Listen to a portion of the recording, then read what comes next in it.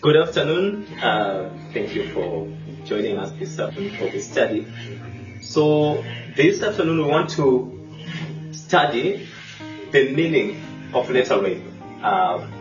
Probably not going too much into details on the specific outpouring, but it is to the meaning of what does it mean when God actually outpours the letter rain to us who will be here on earth as to the progress of the work of Christ. So to do that, I'm going to do a historical study and trace the progress of the Bible to come to our own time. I hope we will all be able to follow and not be overwhelmed with a lot of text we're going to be looking at. Right, now as we start, there are 3 chapters in the Bible. 2 that are talking about exactly the same thing. One that is sort of a history of something that was also fulfilled later on in time. Right. So these 3 chapters are Exodus chapter 19 and chapter 20. Then the next one is Acts chapter 2. Then the next one is Revelation 4 and 5. These 3 chapters, or these 3 sections of the Bible, they cover exactly the same history. And I want us to investigate that same history together. Can we go quickly to the book of Exodus chapter 12? We're going to start with the Old Testament. So in Exodus chapter 12, we have the history of Pentecost. The history of Passover, which has to do with the deliverance of the children of Israel from the land of what? Egypt.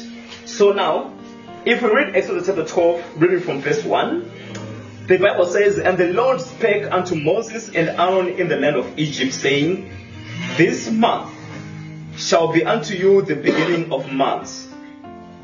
It shall be the first month of the year unto you. Speak ye unto all the congregation of Israel, saying, In the 10th day of this month they shall take to them every man a lamb according to the house of their fathers, a lamb for a house."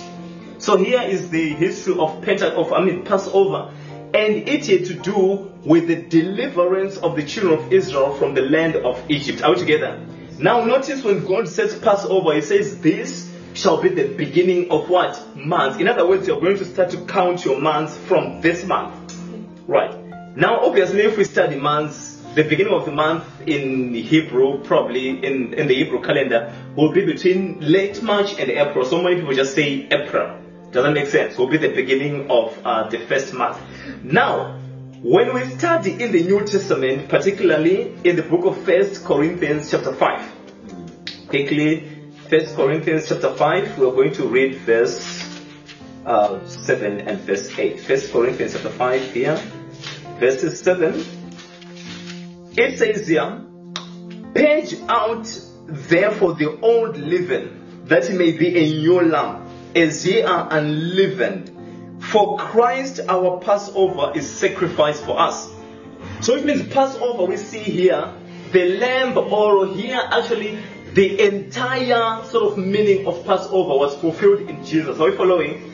So Passover was pointing to not only the death, but the entire fulfillment in the life of Jesus. Remember, they had to actually take a lamb on the 10th day, and then they had to keep it and slay it on the 14th day, if you read in Exodus chapter 12.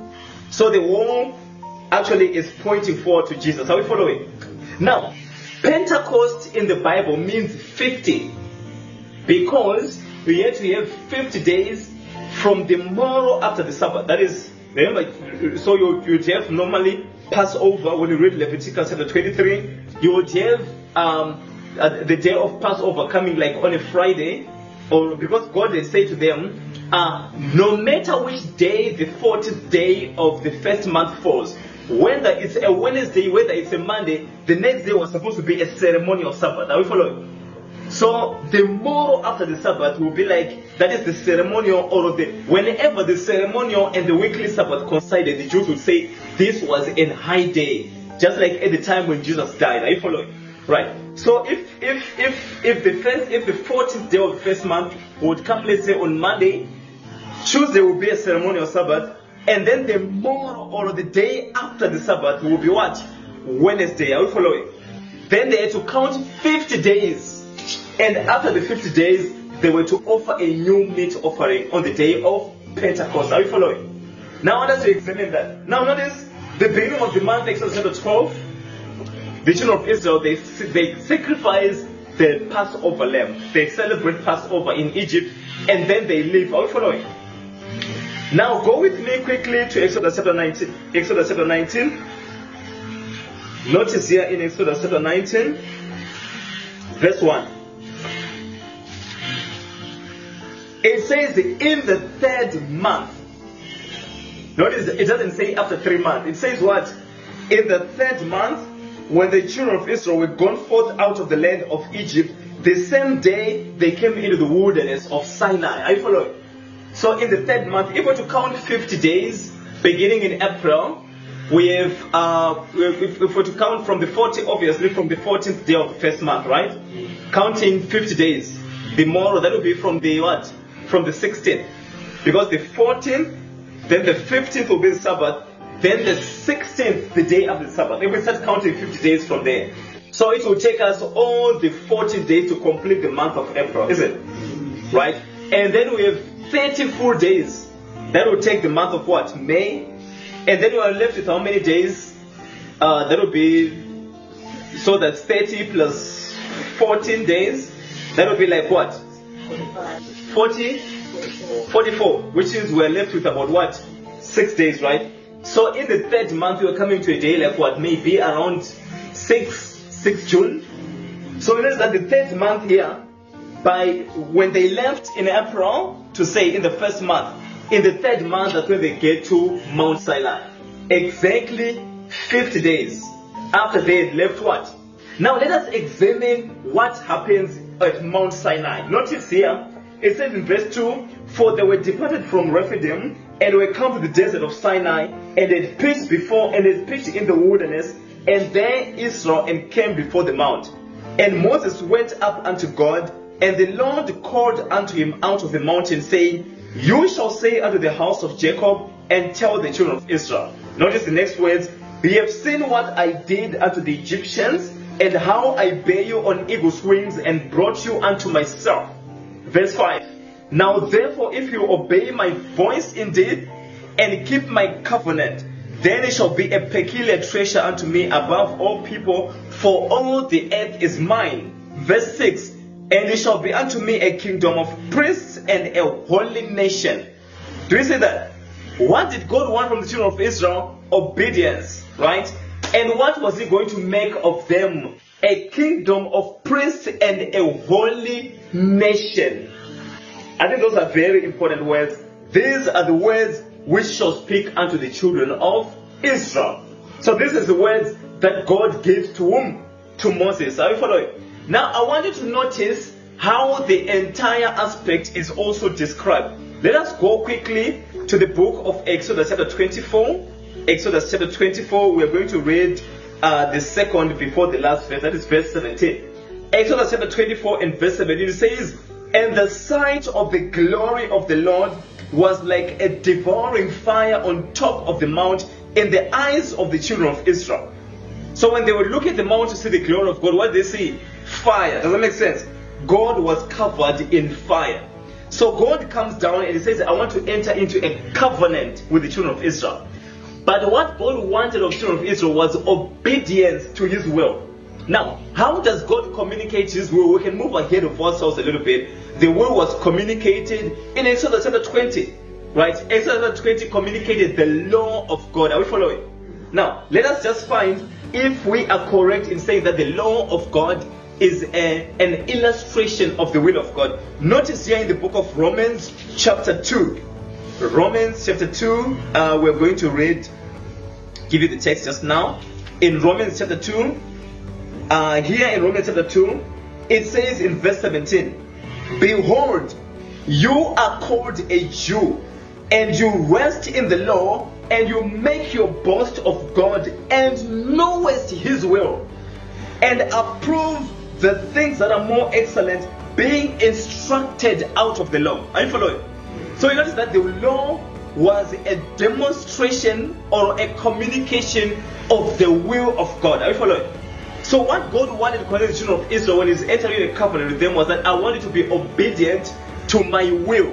And when that happens, you are going to become before me a kingdom of priests and a holy nation. Are we following? Now, let us notice exactly whom did God come with on Mount Sinai and why. So we are raising questions and we're looking for answers in the Bible. Go with me quickly to Deuteronomy chapter 33. Deuteronomy chapter 33, we're going to read a few texts there. Deuteronomy chapter 13 from verse 2. It says this, Moses, it says, and he said, the Lord came from Sinai and rose up from Seir unto them. He shined forth from Mount Paran, and he came with 10,000s of saints. From his right hand went a fiery law for them. God came down with 10,000s of what? Saints.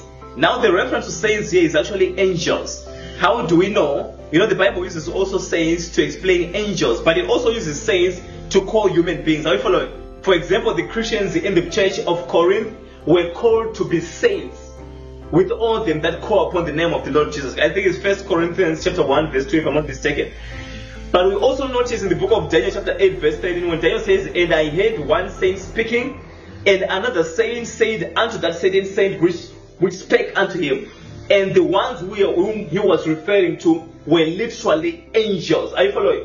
The reason why angels are called saints and the people of God are also called saints, it is because the angel constitutes the church in heaven. We constitute the church on earth. And the church in heaven on an earth is one.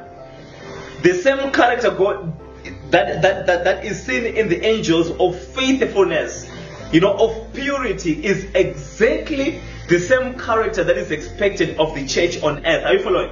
Now, here it says God came down with 10,000s of saints. And then it says from his what? Right hand went a fiery law for them. Yea, he loved the people. All his saints are in thy hand, and they sat down at thy feet.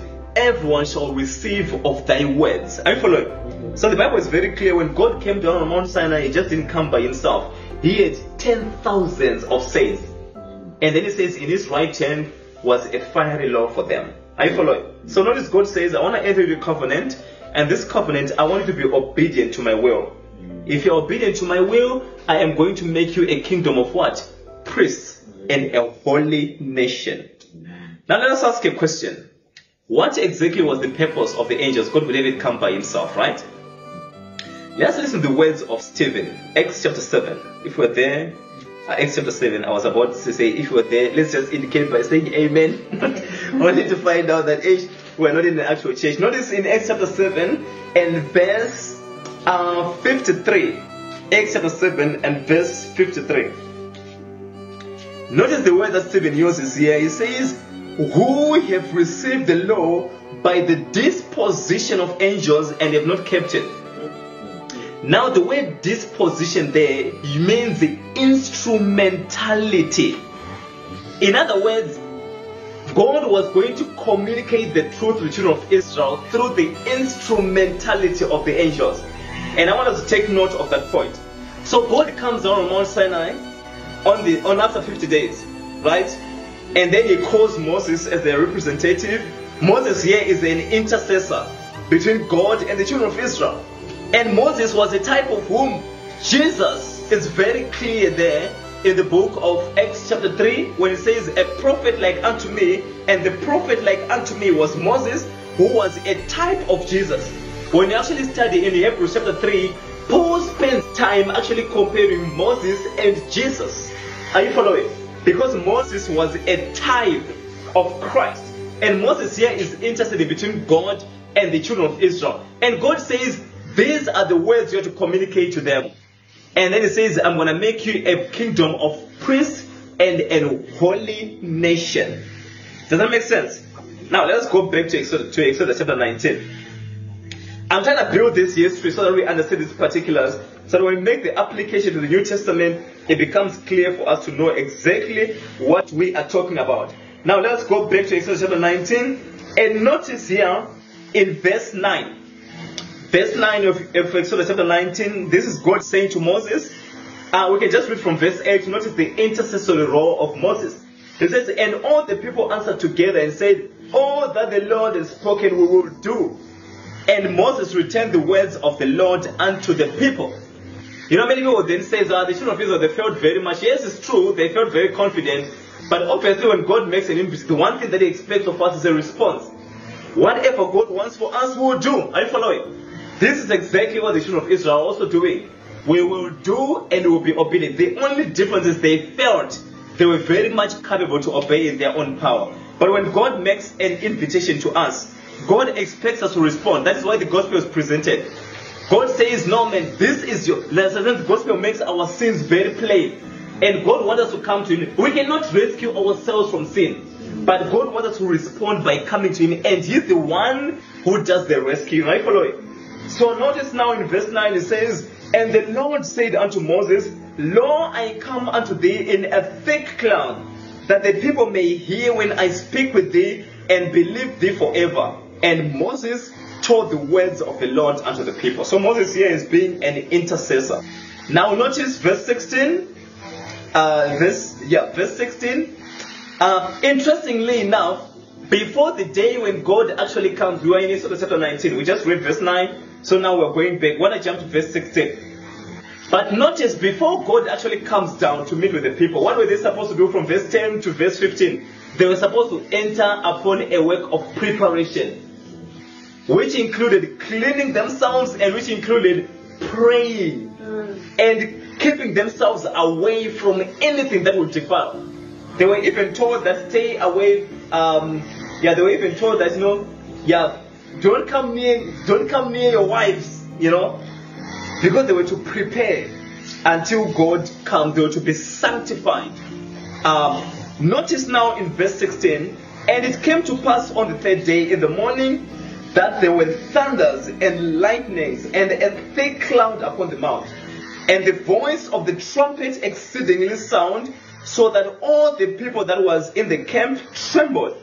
And Moses brought forth the people out of the camp to meet with God, and they stood at the nether part of the mount. And Mount Sinai was altogether on a smoke, because the Lord descended upon it in fire, and the smoke thereof ascended as the smoke of a furnace, and the whole mount quaked greatly. And when the voice of the trumpet sounded long and was louder and louder, Moses spake, and God answered him by a voice. I want you to notice these particulars. The mountains, there are voices, there are trumpets. And the one who is speaking through this voice of the trumpet says, God is answering Moses. Are you following? Verse 20, and the Lord came down upon Mount Sinai on top of the mount, and the Lord called Moses to the top of the mount, and Moses went up. Now obviously in chapter 20, from verses 1 to verse 17, God communicates His will, the 10 commandments. But notice, before God communicates His will, in chapter 20 verse 1 and 2, and the Lord spake all these words, saying, I am the Lord your God, which have brought you out of the land of Egypt, out of the house of bondage. God first identifies Himself as a savior, a deliverer. No, not that He's going to do this work in the future, but He has already completed this work. Delivered them from Egypt, brought them to the mount, and then He communicates His will to them. Are you following? From verse 1 to verse 20. Now, notice here, when we read verses 18, verse 19, verse 20, and verse 21. It says here, and all the people saw the thunderings and the lightnings. So people are seeing what? Thunderings and what? Lightnings. And the voice of the trumpet and the mountain smoking. And when the people saw it, they removed and stood afar off. And they said unto Moses, Speak thou with us, and we will hear, but not let God speak with us, lest we die. And Moses said unto the people, Fear not, for God is come to prove you, that His fear may be before your faces, that He sin not. Are you following the point that is being made? Why was God communicating the law? Because the children of Israel were supposed to fear God, that they sin not. God has always wanted perfection with His children. And how was He going how was God going to achieve that perfection? God says through Stephen, He communicated the law through the instrumentality of the angels. I want you to notice very, very clearly. Sometimes, we are keen to just go to the Bible and say, the old covenant was this problematic, and we don't actually first focus on all the particulars to be clear on what was correct and what was wrong. I wanted to go to a known verse. This is Jeremiah chapter 31. Jeremiah chapter 31, this is a very known chapter. There is something I want to build up, and when we go to the New Testament, all the points are going to become very, very clear. Jeremiah 31, notice here from verse 31. Behold, the days come, says the Lord, that I will make a new covenant with the house of Israel and with the house of Judah. Not according to the covenant that I made with their fathers in the day that I took them by the hand to bring them out of the land of Egypt, which my covenant they break. Who was problematic here? The people broke the covenant with God, meaning that what God wanted to achieve was complete in every particular. Are you following? So the new covenant here is not that God is going to come up with a new way. No, God is going to repeat exactly what He did in the past. Now I want you to notice the next words. Which my covenant they break, although I was an husband unto them. But this shall be the covenant that I will make with the house of Israel. After those days, says the Lord, I will put my law in their inward parts and write it in their hearts, and will be their God, and they shall be my people. And they shall teach no more every man his neighbor and every man his brother, saying, Know the Lord, for they shall all know me. Are you following? Now when you go back to Mount Sinai, why were the children of Israel scared of God? When you read Exodus chapter 20 from verses 18 all the way to verse 20, their fear was not only reverence, but their fear was actual fear because they did not know God. How do we know that? When Moses went up the mount, the children of Israel, they made a God whom they knew. Are you following? But later on you begin to see the relationship begin to improve the more they go to begin to know this God. Are you following? So here, notice that God came down with 10,000s of angels. There is thunderings, there is smoke, there is lightnings, and the voice of God. And there is a mediator who is a type of Jesus, who is Moses. And the day God comes is on the day of Pentecost. Are you following? And then God says the covenant that He was making with them then, which they break, was that He wanted to write His laws in their hearts. And then the Bible says the law was written through the instrumentality of angels. In other words, the law was given through the disposition or the instrumentality of angels. Are you following? This was what was happening on Pentecost historically. Are we following so far? Right. Now I want us to go and investigate Pentecost in the New Testament. Are we following? Now what we know clearly in the Bible, let us go to the book of Acts chapter 2. What we know clearly in the Bible that we've established earlier is that Jesus Christ was a fulfillment of Passover. He was the Passover. Are you following? We read 1 Corinthians chapter 5 verse what? 7. Jesus was the Passover. Now I want us to notice here in the book of Acts chapter 2 and verse 1. It says here, and when the day of Pentecost was fully come. Now from Passover to Pentecost, how many days? 40. Are you following? Now I want you to notice here what actually happens in Acts chapter 1. Quickly go with me to Acts chapter 1. It says here from verses 2, until the day in which He was taken up. This is Jesus. After that, He through the Holy Ghost had given commandments unto the apostles whom He had chosen, to whom also He showed Himself alive after His passion by many infallible proofs, being seen of them 40 days, and speaking of the things pertaining to the kingdom of God. So how many days did Jesus actually spend with the disciples after His resurrection? Says here 40 days. Are you following? You know, there's something very interesting that I want to underscore, but I think I'll underscore it more when I go to the book of when you go to Revelation chapter 4. So Jesus spends 40 days. And after the 40 days, obviously, according to Acts chapter 1 verse 9, He goes to heaven. Then Acts chapter 2 tells us that when the day of Pentecost was fully, not just come, was fully come, which means the 50 days were complete. Are you following? Which means the 50 days were complete.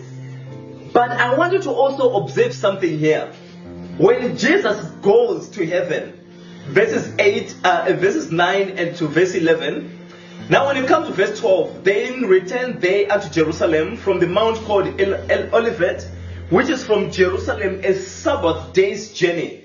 And when they were come in, they went into an upper room where abode both Peter and James and the rest of the apostles. Verse 14, these all continued with one accord in prayer and supplication with the women and Mary, the mother of Jesus, and his brethren. And when you continue to notice, what they were essentially doing was a work of preparation before the day of Pentecost fully comes. Do we see a repetition of exactly what was happening in Exodus chapter 19? Now we want to exactly examine. Now I want you to notice, brothers and sisters, what is happening in Acts chapter 2 is actually what is also presented in Revelation 4 and 5. The difference is what is being presented in Revelation chapter 4 is what is happening in heaven. Revelation chapter 5 is what is happening on what? Earth. Are you following? Now, I want us to observe, but there is some truth that is going to sound a little bit as heresy, but I want you to keep an open mind. Are you following? And investigate. Now, can we go quickly to the book of Revelation chapter 4? Just keep your finger on Acts chapter 2. We're going to go to Revelation chapter 4, and then we're going to come back and forth from Revelation 4 to Acts chapter 2. Revelation chapter 4. It's always interesting that when you actually open the book of Revelation, there are indications in the book of Revelation, clear indications that we're actually following the sanctuary system as well as in the book of Revelation. For instance, in Revelation chapter 12, chapter 1, verses 12 all the way to verse 20, Jesus is presented as standing among the seven golden lampstands, and this is on earth because the actual churches are on earth. Are you following? And he's presented as a priest in the midst of the churches. When you actually study the particulars of Revelation 1 from verses 12 to verse 20. Now when you come to Revelation chapter 8, I'm just jumping ahead here so that I can place proper context to Revelation chapter 4 and 5. When you come back to Revelation chapter 8 verses 2 to verse 6, Jesus is presented as ministering at the altar of incense, which means you're actually being shown in Revelation chapter 1 the lampstands, their actual fulfillment being the churches of God, which were to emit light, the light of the gospel on earth. When you go to Revelation chapter 8, you are being presented Jesus ministering his incense. In other words, the merits of his righteousness to his people on earth. Now, Revelation chapter 4 presents Jesus as taking his seat on the right hand of God, which was typified by the table of showbread in the Old Testament, on which were staked two stakes of logs, 6 on one side, 6 on one side, with fragrant incense. And it is a crown, indicating that it's a shared throne of the Father and the Son. And before we actually interpret that, the Bible tells you clearly in Revelation 3 and verse 21 here. It says, to him that overcometh will I grant to sit with me in my throne, even as I also overcame and am set down with my Father in his throne. So when Jesus overcame, he sat down with his Father in his throne. Now we're going to investigate exactly how Jesus was seated on the throne. Let us try to remember the particulars we observed on Pentecost in the Old Testament. They are going to be very useful in understanding this chapter. Notice in chapter 4 verse 1, after this I looked, and behold, a door was opened in heaven. And the first voice which I heard was as it were the voice of a trumpet talking with me, which said, come up hither, and I'll show thee things which must be hereafter. We also see the voice of a trumpet calling, this time it's summoning John to come. Now verse 2, and immediately I was in the spirit, and behold, a throne was set in heaven. So the first thing that he sees is what? A throne set in heaven, and one sat on the throne. Now notice how this one is described. Verse 3, and he that sat was to look upon like a jasper and a setting stone. And there was a rainbow round about the throne, in sight like unto an emerald. And round about the throne were 24 seats, and upon the seats I saw 24 elders sitting, clothed in white raiment, and they had on their heads crowns of gold. So there's a throne, and one is sitting on the throne. Obviously, when we read Revelation 4 verse 11, we actually understand that the one who is being spoken of here is the Father. Notice in Revelation 4 verse 11, thou art worthy, O Lord, to receive glory and honor and power, for you have created all. The Bible presents Jesus in Ephesians 3 verse 9, saying that God created all things through Jesus Christ. Are we following? But Jesus, in creating, was actually fulfilling the will of God the Father. Are you following? We also see this truth clearly in the book of Patriarchs and Prophets, page 36, when Sister White says Christ was still to fulfill the will of God in the predetermined creation of the earth. But in all this, he was not going to do anything of himself, but he was going to fulfill the will of the Father. Are you following? So here, the Father is the one presented, but it also says round about the throne, there were 24 seats. And on those seats were the 24 elders sitting, clothed in white raiment, and they had on their heads the crowns of gold. Are you following? And it says, and out of the throne, now notice out of the throne, proceeded lightnings and thunderings and voices, and there were 7 lamps of fire burning before the throne, which are the 7 spirits of God. So here the glory of God, as also in Exodus, is being seen as what? There is fire before the throne. In other words, when John is looking from the point where he was standing, there is fire that is just before the throne of God. And so they were like 7 torches of fire. Are you following? The same exact circumstance that we are also observing. Quite interesting, when you read in the book of Acts chapter 2, the Holy Spirit, when it descends, it says to heaven, appeared like cloven tongues of fire upon each of the disciples. And there are 7 lamps of fire burning before the throne, which are the 7 spirits of God. Notice in verse 6, and before the throne there was a sea of glass like unto crystal, and in the midst of the throne and round about the throne were 4 beasts full of eyes before and behind. Some other version says 4 living creatures, which is the correct translation. And the first beast, now the Bible goes on to describe the beast.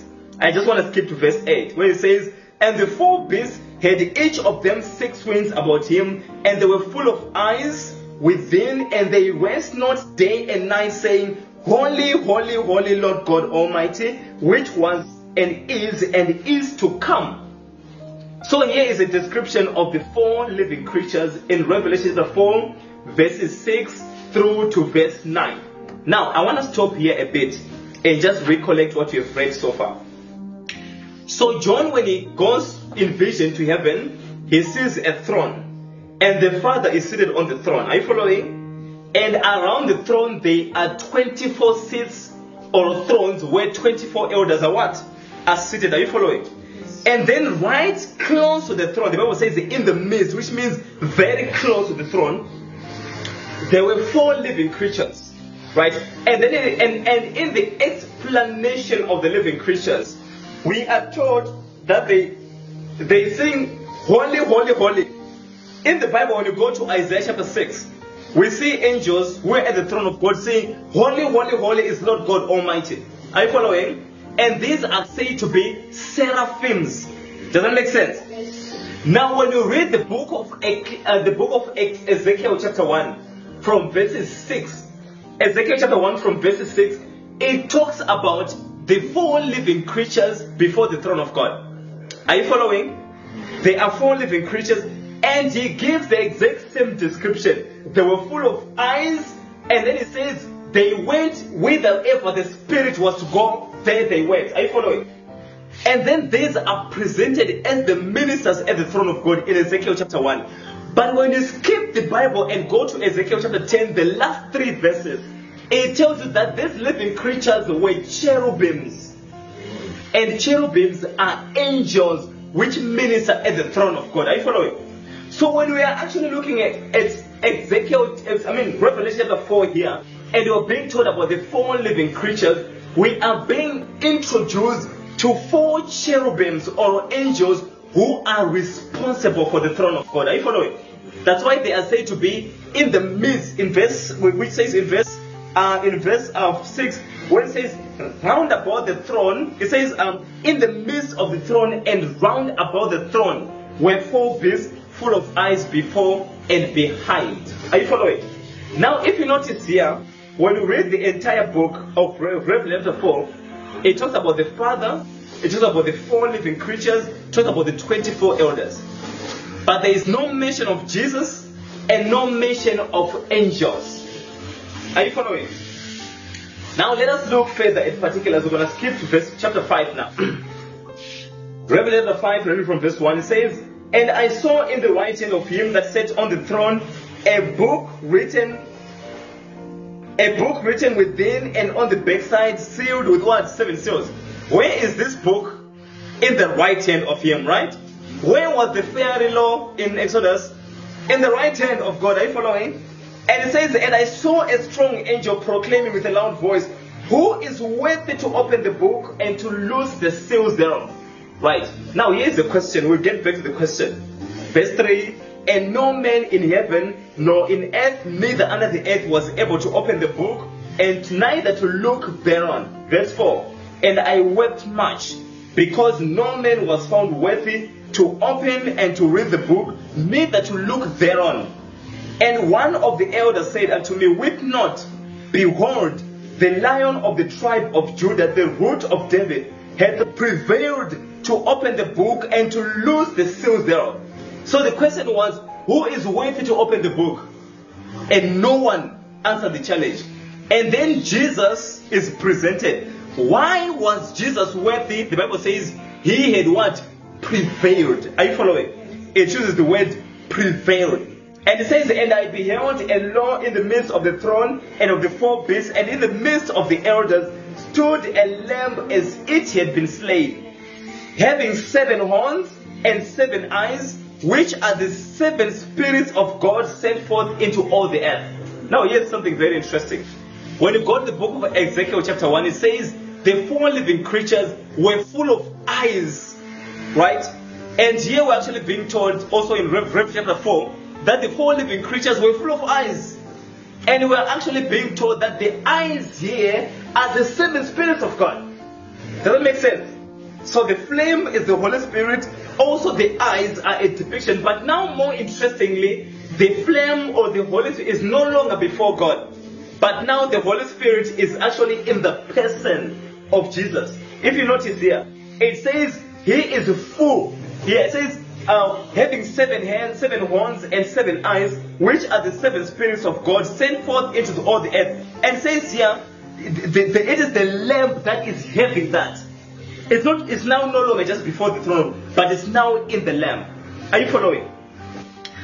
Interpreting this, we can actually say it's a fulfillment of the promise. That says that when he ascends before the Father, he will receive the promise of the Holy Spirit and he will impart it unto the disciples. So here we're actually being shown this Jesus having been filled with the Holy Spirit. And it says, "And he came and took the book out of the right hand of him that sat on the throne. And when he had taken the book, the 4 beasts and the 24 elders fell down before the Lamb, having every one of them harps and golden vials full of odors, which are the prayers of the saints." I want to jump to verse 11. Then I'm going to come back to verses 9 and 10. "And I heard, and I beheld, and I heard a voice of many angels round about the throne, and the beasts and the elders, and the number of them was 10,000 times 10,000 and thousands of thousands." The Bible had said in Deuteronomy chapter 33, verses 2 and 3, God came down with 10,000s of his saints, referring to angels. Here we're also seeing thousands and thousands of angels. Now there's 2 questions that are most important that we need to answer. Number 1, many people, they say that the 24 elders are people who came down with Jesus from the earth, right? Then they say they do some very interesting scriptural gymnastics to arrive at that point. We need to establish that point clearly from the Bible to actually understand who were these 24 elders. Are they the people who came with Jesus, or they are a different group? Because it helps us to understand a very important question. Why are all the angels, why are all the 24 elders, why is God, and why is Jesus there at this particular juncture in time? Now I want you to notice, let us go quickly first to the book of Ephesians chapter 4. Ephesians chapter 4 here. It says here in Ephesians chapter 4, speaking about when Jesus ascended to heaven. "Wherefore he saith, when he ascended up on high, he led captivity captive, and gave gifts unto men." Right. Now the captivity being referred to there is people who were rescued from the grave. Are we following? In other words, people who were rescued from the prison of death. That is Ephesians 4 and verse 8. Wherefore, he said, when he ascended up on high, he led captivity captive and gave gifts unto men. And here he's talking about when Jesus was ascending to heaven. Because the ascension of Jesus was the important signal that the Holy Spirit was going to be given. More importantly, Jesus must needs first be glorified before the Holy Spirit should come. You remember the text in John chapter 7 verses 38 and verse 39 where it says, by this spake he of the Holy Spirit, which was not yet given, for Christ has not yet been glorified. Are you following? Yes. So here the ascension here is talking about when Jesus went to heaven, which we actually saw in the book of Acts chapter what? Chapter 1 verses 9 to verse 11.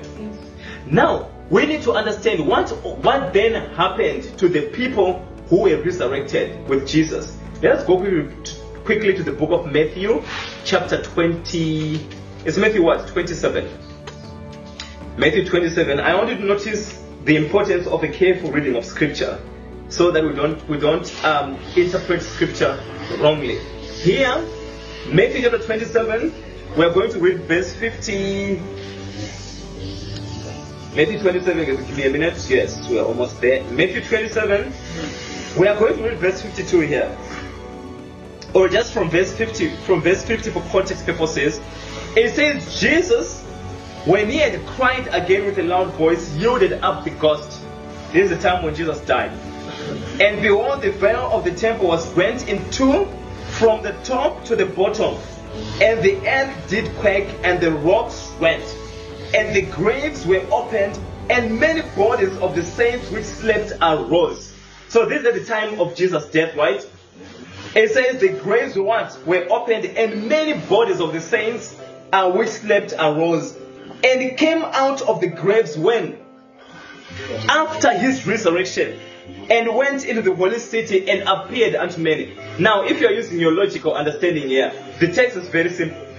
We wouldn't think that they were resurrected on the day Jesus died, and then they stayed in their graves, being alive, and then only got out going to the holy city. No. The graves were opened, but they actually came out of the graves exactly with Jesus. In other words, that's when they were resurrected.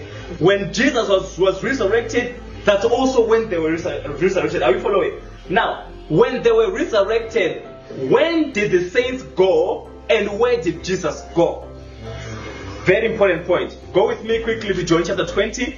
I want you to notice clearly here in John chapter 20, where did the saints go and where did Jesus go? Now here in John chapter 20, I want to read from verse John chapter 20, I want to read from verse 16. So this after Jesus had been resurrected, the disciples came, they checked the sepulchre, Jesus is not there, but Mary stayed at the tomb and she's weeping. And then Jesus appeared to Mary, and Mary thinks, wow, this is the gardener. And then she says to him, and then she's saying, you need to tell me where they've put him so that I can take him. And then the Bible says in verse 16, Jesus said unto her, Mary. She turned herself and said unto him, Rabbi, which is to say, Master. Verse 17, Jesus said unto her, touch me not, for I am not yet ascended to my Father, but go to my brethren and say unto them, I ascend unto my Father and your Father, and to my God and your God. Are you following? So it just says, I am going to ascend to my what? To my Father. Now this is very early in the morning, soon after his resurrection. Are you following? Now, so Jesus goes to the Father. Does that make sense? Now, what happened to the saints who were resurrected exactly on the same day with Jesus? Notice Matthew 27 here, verse 53. And came out of the graves after his resurrection and went into the holy city and appeared unto many. The holy city here is Jerusalem. What made Jerusalem holy was because the presence of the temple of God, and his presence was manifested there. Are you following? So the saints who were resurrected, they go to give testimony of the resurrection of Jesus in the holy city. Jesus ascends before the Father. Why was that important? Because when you study in Leviticus chapter 23, there was a ceremony called the wave sheaf. And on the wave sheaf, new grain was supposed to be presented fresh before the Father, signifying those who were to be resurrected with Jesus on the morrow after the Sabbath. Are you following? So they say they went and they bore testimony in the city. Jesus ascends and is presented before the Father. And 40 days later, that's when Jesus and the company of those who have been resurrected with him, they ascend together to heaven.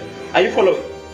That is why Ephesians chapter 4 says, when he ascended, when he says, when he ascended up on high, he led captivity captive. Are you following?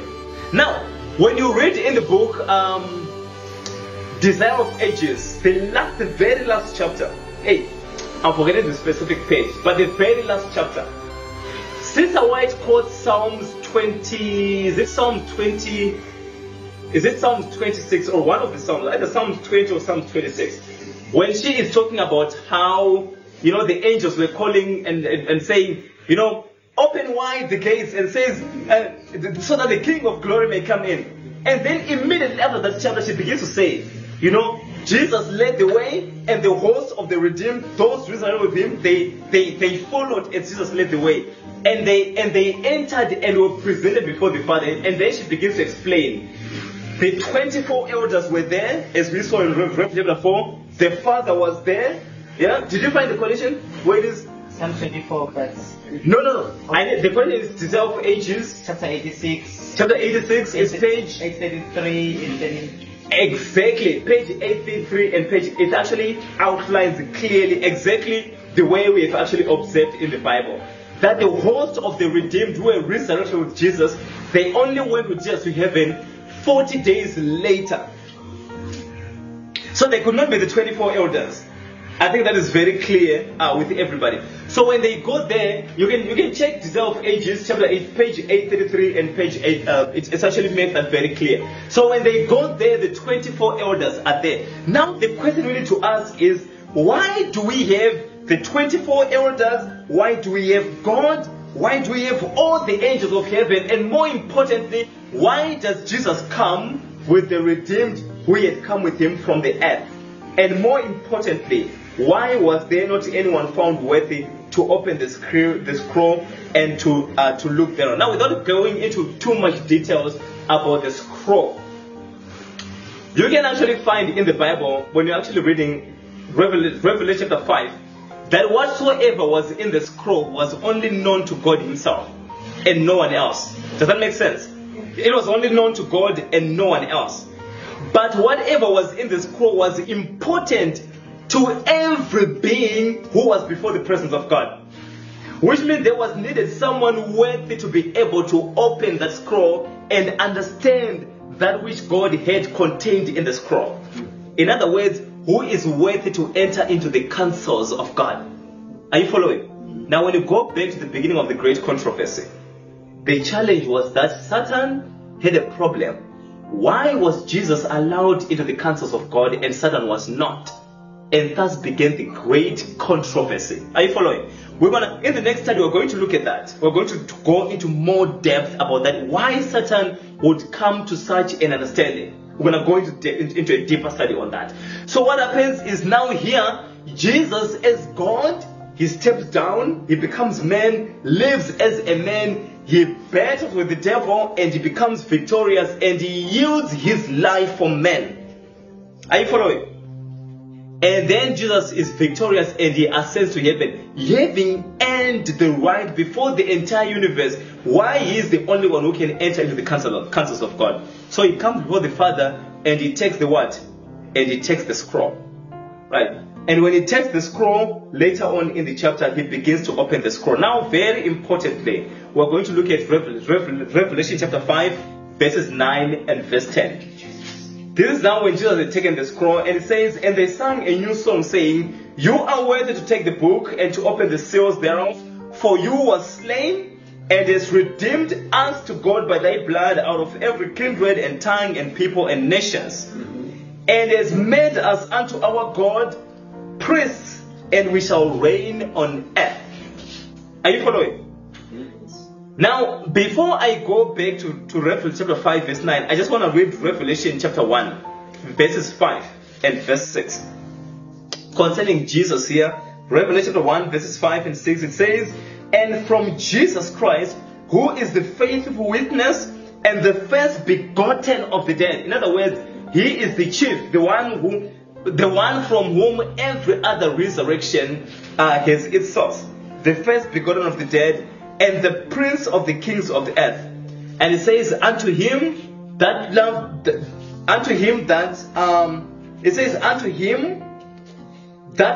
us and washed us from our sins in his own blood. Notice verse 6.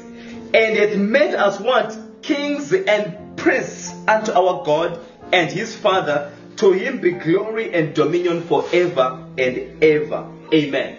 So here the Bible says Jesus has made us what? Kings and priests. Now I want you to notice, brothers and sisters, 1 Peter chapter 2 verse 9. 1 Peter chapter 2 verse 9. 1 Peter here chapter 2 and verse 9. It says in 1 Peter chapter 2 verse 9, "But you are a chosen generation, a royal priesthood, and holy nation, a peculiar people, that you should show forth the praises of him who hath called you out of darkness into his marvelous light." Did we see the same promise or the same call being made to Israel of old? "If you obey my voice, indeed you shall be a peculiar treasure unto me, and you shall be unto me a kingdom of priests and holy nation." Here Jesus has accomplished exactly the same thing for the Christian church. They are going to be what? A kingdom of priests, and they are also going to be a holy nation. Now, this is very interesting and very important. When you go back to Revelation chapter 5 and verse 9, right? And I'm going to say this without any fear, even though to many people who are King James fanatic, yeah, it's a very challenging point to make. You see this text here when it says, "And they sang a new song saying, You are worthy to take the book and to open the seals thereof, for you were slain and is redeemed us to God by thy blood out of every kindred and tongue and people and nation."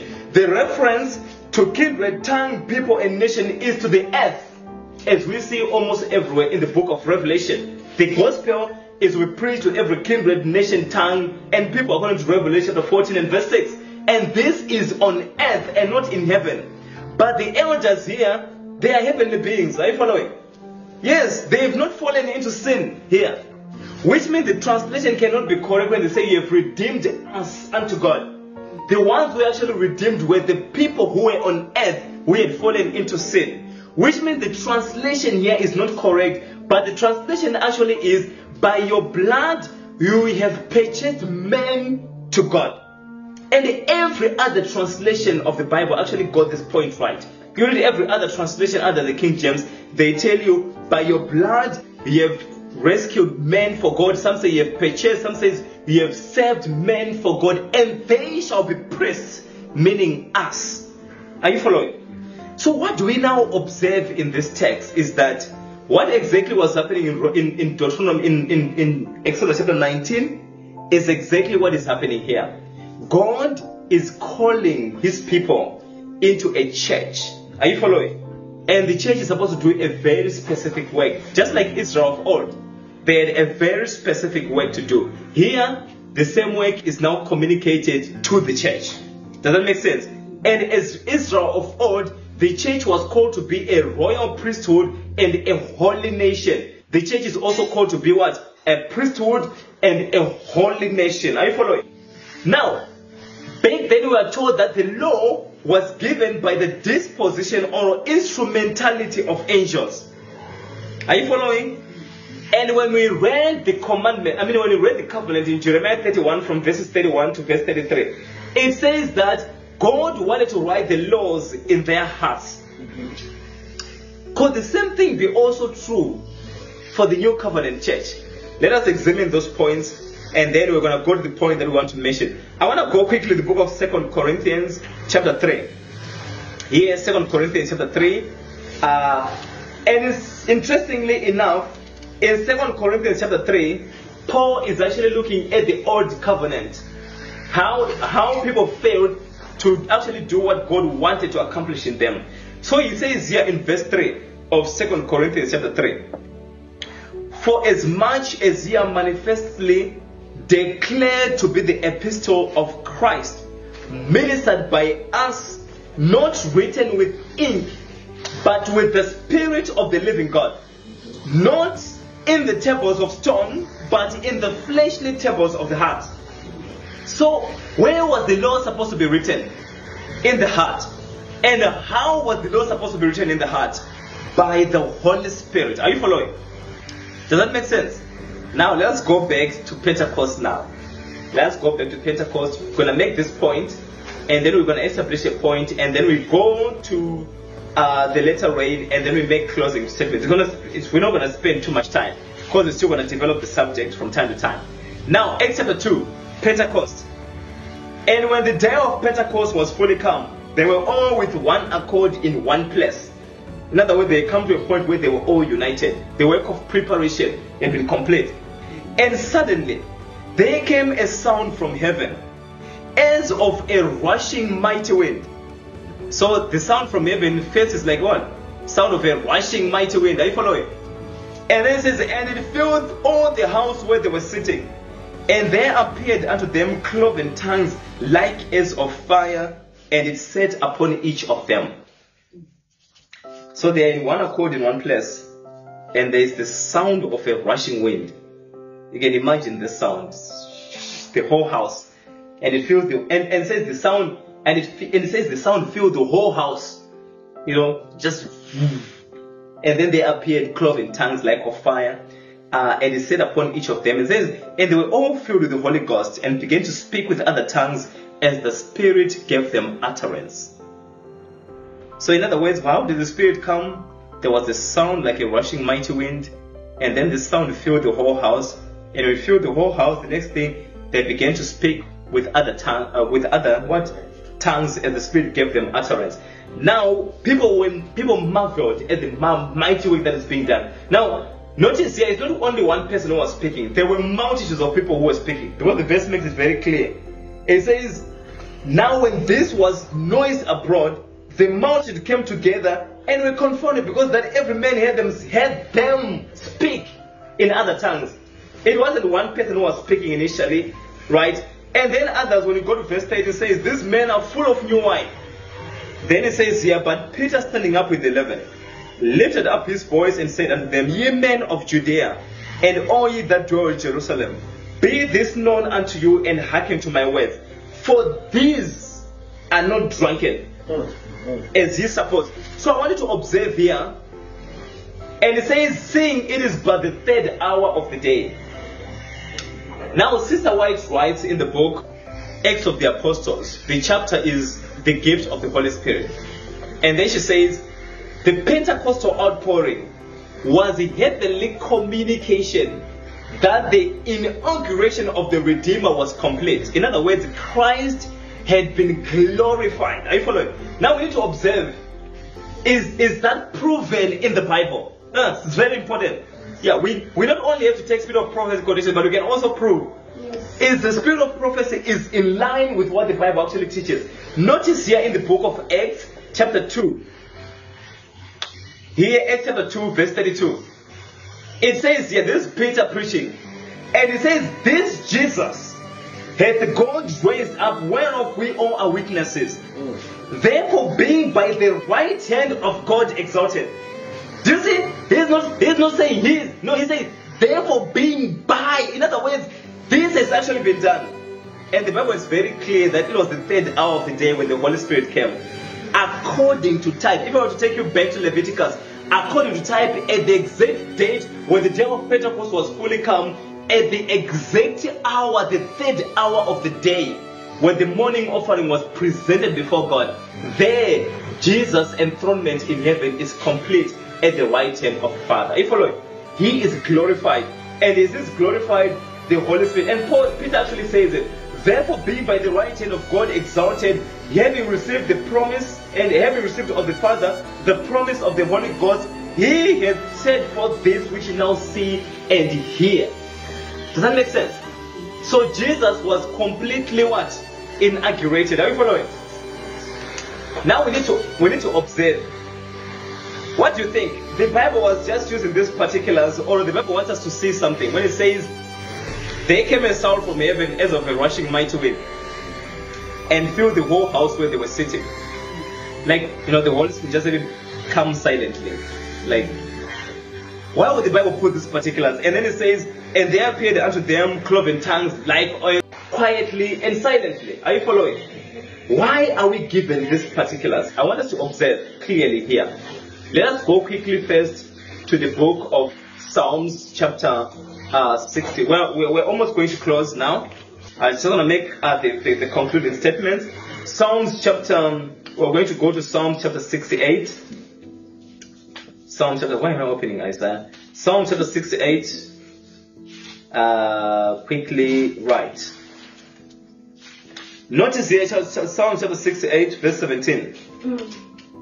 It says here, and it's actually also repeats the exact same text that we were looking at earlier. "The chariots of God are 20,000, even thousands of angels. The Lord is among them as in Sinai in the holy place. Okay.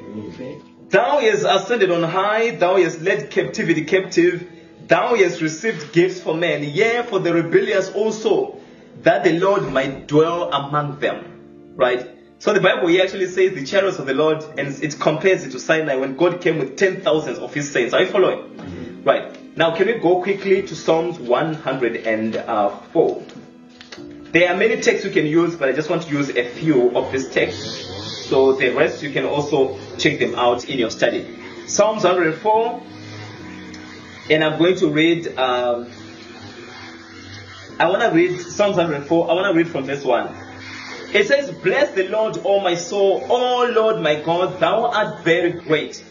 You are clothed with honor and majesty, who covereth yourself with light as with a garment, who stretcheth out the heavens like a curtain, who layeth the beams of his chambers in the waters, who maketh the clouds his chariot, who walketh upon the wings of the wind."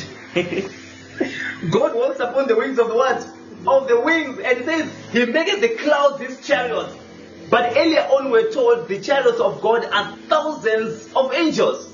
As in Mount Sinai, are you following? And we also notice that they are actual angels who are responsible for the throne of God. Actually, when you read Ezekiel chapter 1, it says, "Whithersoever there was the Spirit to go, these are the living creatures went." And it says, "And the living creatures, they ran and returned as a flash of lightning." Can you imagine how fast that is? A flash of lightning. Like they ran and returned. So here, when God is said to walk upon the wings of the wind, it's actually referring to the angels, the cherubims, who are responsible for the throne of God. Not that God needs angels to make him fly around. No, God does that. Jesus was not carried by angels. He just levitated from the ground. Are you following? Yes. But here, it's actually noticed that the wings of the wind here are connected with the angels who are described as having what? Wings. Are you following? Now I want you to notice the next text. It says, "Who maketh his angels spirits, and his ministers a flaming fire." Are you following? And when you read Hebrews chapter 1 verse 14, I can see your excitement. God is wonderful. Hebrews chapter 1 verse 14, it says concerning the angels, "Are they not all ministering spirits which are sent forth to them which shall be heirs of salvation?" Are you following? So here the angels are saying they are meant to become what? A flame of fire. And it says God makes these angels spirits. And here we also see the wings of the wind actually referring to the angels of God. Notice also in Psalms 103 verse 20. It says, "Bless the Lord, ye his angels, that excel in strength, that do his commandments, hearkening unto the voice of his word. Bless ye the Lord, all his hosts, ye ministers of his, that do his pleasure." Are you following? What are we observing in the scripture with all these texts? You see, brothers and sisters, when you start the book of Revelation, for example, the Bible says in Revelation 2 and chapter 3, it says concerning the churches, "And unto the angel of the church in Sardis," right? Unto the angel of the church in Ephesus. It says unto the angel of the church in Ephesus. These things saith Jesus. He is described in various ways. Sometimes it says he that is the key of David, he whose eyes are like a flame of fire, and so forth. But at the end of the message, it says, he that has an ear, let him hear what the Spirit says unto the churches. Are you following? But so that we are left with no particular doubt as into the chain of inspiration. Revelation 1 verse 1 gives us clearly how God communicates. It says the revelation of Jesus Christ, which God the Father gave unto him to communicate unto his servants the things which must certainly come to pass, right? And it says he sent and signified by his angel unto his servant John. Are you following? So what is the chain of inspiration here? You have the Father, then you have the Son, Jesus, then you have the angel, then you have John, and then John communicates to the church. Are we following? Then John communicates to the church. That is the chain of inspiration. Somebody may ask, but where is the Holy Spirit? Because according to the Bible, the Holy Spirit does his work through the agency of angels. I told you, I'm going to say something that appears like it's theoretical. Now, this is a truth that has consistently been taught throughout the entire Bible. And many people have not understood it. So they have been going about and denying the personality of the Holy Spirit. Say, no, there's no Holy Spirit. You know? And some have been going to, no, the Holy Spirit is an influence. No, the Holy Spirit is a person. As God the Father and God the Son is a person. Are you following? And he does his work through the agency of the angels. You know, in the Bible, when we're given an illustration about the work of Jesus in Genesis chapter 28, Jacob dreams of a ladder. And the ladder, we learn in John chapter 1 verse 45, that the ladder is Jesus. But how was Jesus going to bridge the gulf between the Father and man? And it also says, I saw the angels of God ascending and descending upon the ladder. The communication is through the instrumentality of the angels. And the Bible says God makes his angels spirits and his servants a flame of fire. You go to the book of Daniel. Daniel would fast for days praying for light. And the Lord doesn't say, and the Holy Spirit descended upon Daniel. No. And the angel of God came and it gave Daniel light and understanding. And when the Bible describes Daniel, it says he was possessed of an excellent spirit in Daniel chapter 5. You say God does his work in our lives through the instrumentality of angels. Are you following? That is why the Bible says we need to be people in whose lives the angels of God can freely converse. Why did you say Satan says, when the house, you know that story when Jesus says, you know, when the evil, it's Matthew 12, right?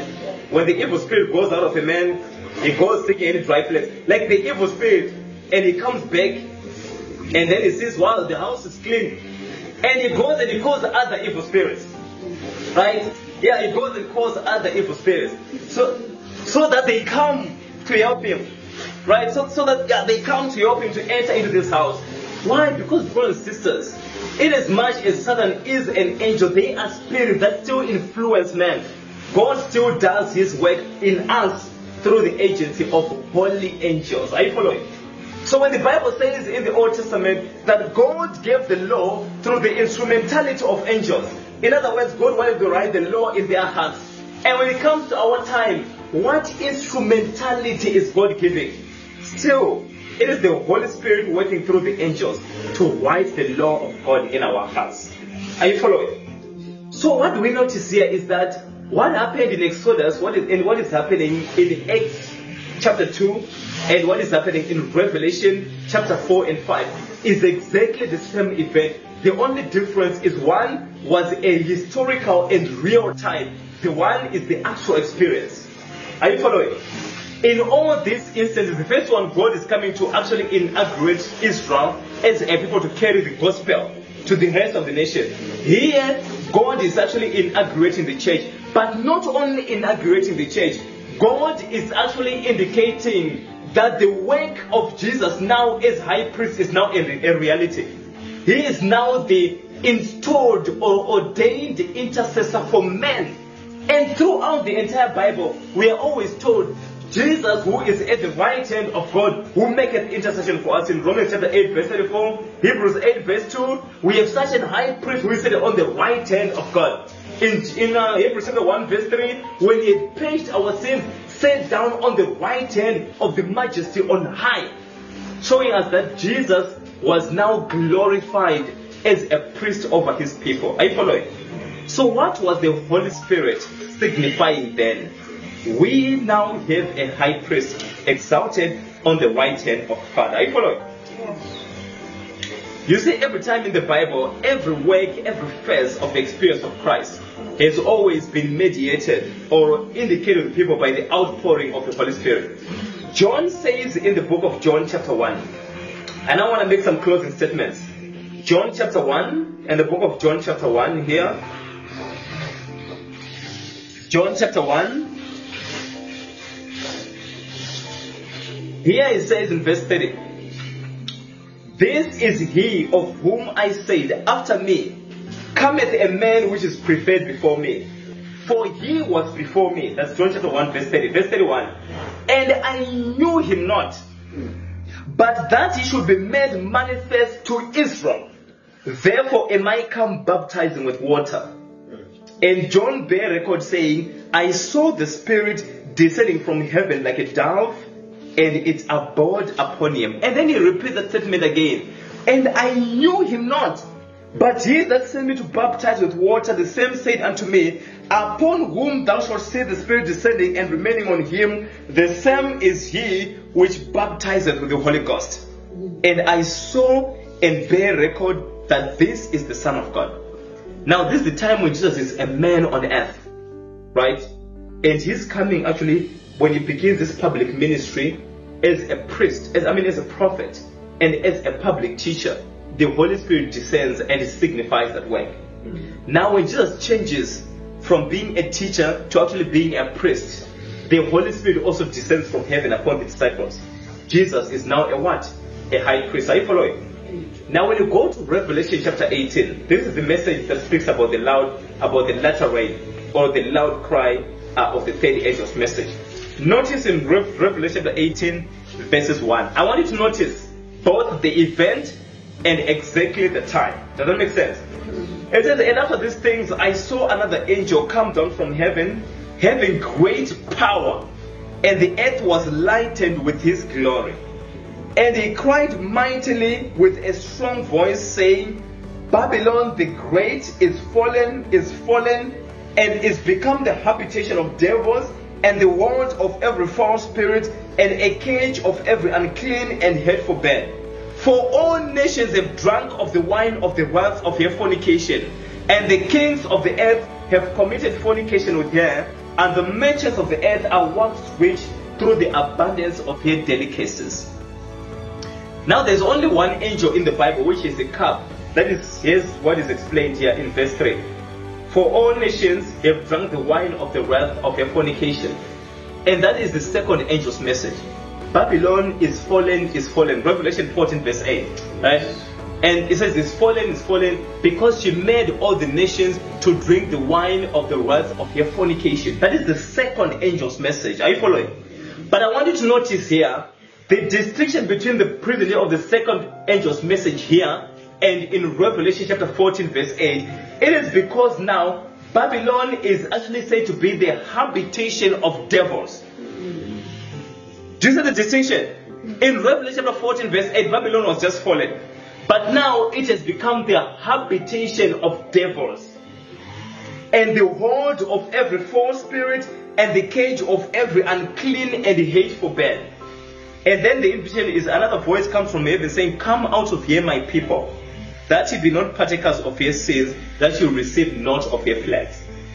And we actually know that this actually happens at the time when Babylon actually establishes the nation of Sunday law. In other words, the image of the beast and the beast are now in action. Are you following?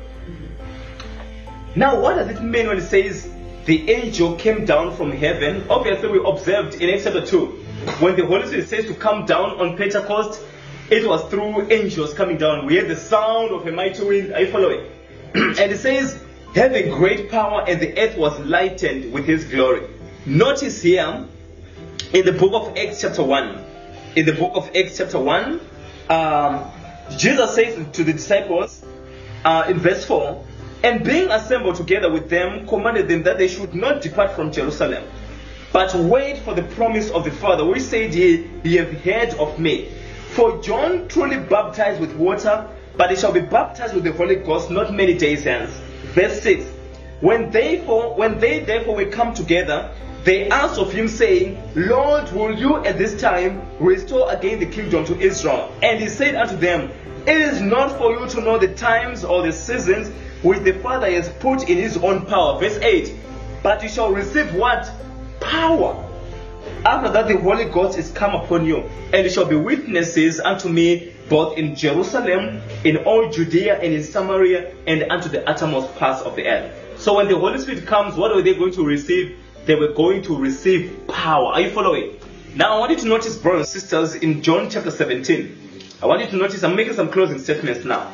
In John chapter 17, notice here in verse 4, Jesus speaking here, he says, I have glorified thee on earth. I have finished the work which thou gavest me to do. And now, O Father, glorify thou me with thy own self, with the glory which I had with thee before the world was. And it says, I have manifested thy name unto the men which thou gavest me out of the world. Thine they were, and thou gavest them me, and they have kept thy word.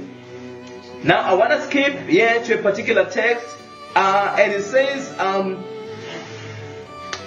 notice there's a very specific text that I want. Yes, verse 22. Notice from verse 21. Here it says, that they all may be one, as thou, Father, art in me, and I in thee, that they also may be one in us, that the world may believe that thou hast sent me. Were the disciples in one accord on the day of Pentecost? Yes. Now notice here in verse 22, and the glory which thou gavest me, I have given them, that they may be one even as we are one. Do you notice that on the day of Pentecost, you know, the Bible, when it says concerning the latter rain, that when the angel comes down, you know, he had great power, and then it says the earth was lightened with his glory. Do you see how this glory is manifested? Jesus says, I have glorified thee on earth. I have finished the work which you gave me to do. When people were saying Jesus, when Jesus was walking, when people were seeing some glorious light on him, no. It was a glorious manifestation of the character of God that they saw in Jesus. And it says, I have finished the work. I want you to notice those words. And the Bible says the apostles, they were in one accord. Did they finish the work they were supposed to do in their generation? When you read the book of Matthew 24 verse 14, it says, and this gospel of the kingdom shall be preached throughout the whole world as a test, as a what? As a witness, and then shall the end come. Do you know that the word war there is I always struggle to pronounce this Greek word. It's oikumene, which means the Roman Empire.